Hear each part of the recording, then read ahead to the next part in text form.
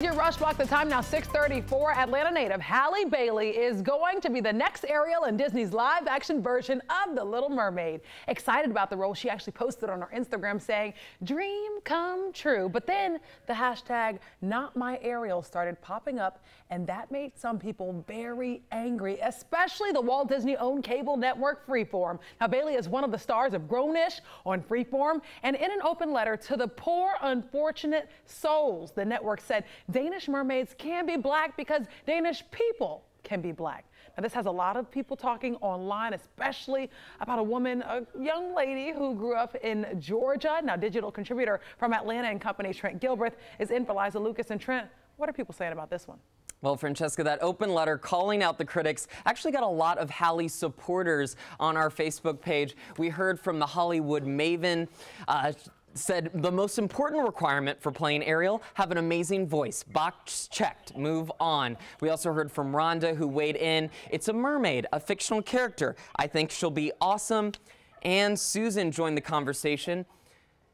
She's gorgeous and has a beautiful voice. I think she'll be great. People have too much time on their hands if this is all they can find to worry about. So keep weighing in. We just got a comment on our Facebook page. I'm going to reply right now and use the hashtag MorningRushATL. Guys? I am not going to spend my time up here talking about or defending this 19-year-old, fully capable, beautiful singer, multiple television shows, backed by Beyonce. I'm not going to spend my time talking about racist people who don't see her fit for this role. I will say congratulations to this young lady. She's a graduate of Kittredge Magnet School for High Achievers right here in Atlanta. 19 years old, accomplished more than most of us have done in our lives, so congratulations to her.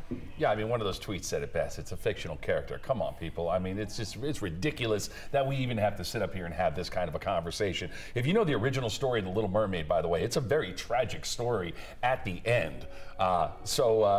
Disney not really holding the true form when it comes to that. So why do we have to say we have to make her a white girl with red hair? She can be any color she wants. It's a fictional underwater character. Make her purple and blue for all I care. I mean, there are kids of all races, all ages, growing up watching these movies, wanting to find something to relate to about these princesses, wanting to dress up as these princesses.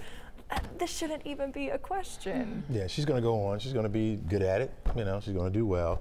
This is the world we live in. People have a platform now where they can express how they feel about whatever. And it doesn't surprise me at all that somebody would come out and say something about this. You know what? But I'm so glad that the people on our Facebook page seem to be supporting her. Well, you know, when the live-action Aladdin came out, they didn't get a blue person to play the genie. Do we not have any blue people on our planet? Or wooden people for Pinocchio, like the last tweet said? Yeah. I don't know. I thought he was playing it blue in one of the... Yeah, Will Smith was.